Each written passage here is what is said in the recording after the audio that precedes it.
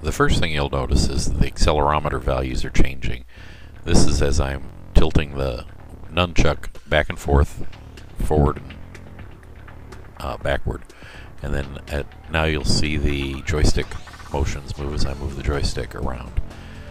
Lastly, you'll see the Z and the C buttons toggle.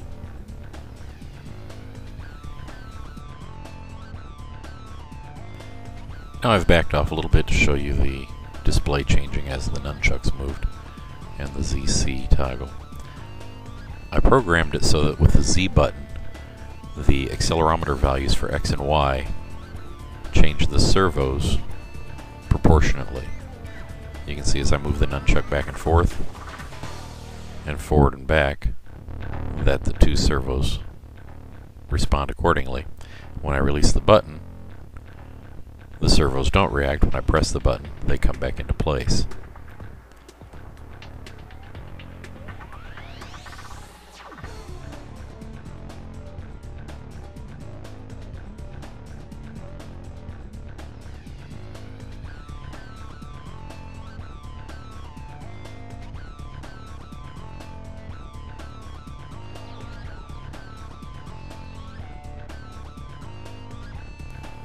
Lastly, I have a close-up of the circuit, showing here all the wires going to control the LCD and the wires that are coming for the servo controls.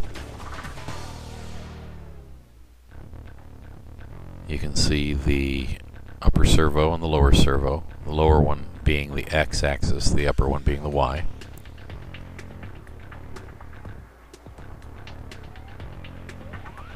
And you can see now I'm moving the servos, moving X and Y.